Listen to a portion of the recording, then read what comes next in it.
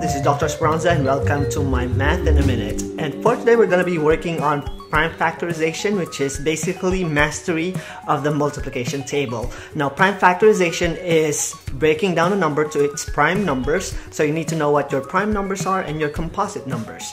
Prime numbers are numbers like 2, 3, 5, 7, or any numbers whose factor is just 1 in the number itself. And composite numbers are numbers that are not prime, such as 4, 6, 8, or any numbers who have more than 2 sets of factors. Now let's say we have 12. 12 we can factor out 12 with 6 and 2. 2 is a prime number and 6 we can still break it apart into 2 and 3. So no matter which factors you picked, you are still going to end up with the same set of prime numbers at the very end. This is an important skill on how you can master the multiplication table, which will help you in your journey in understanding mathematics. This is Dr. Esperanza and this is your Math in a Minute. Bye!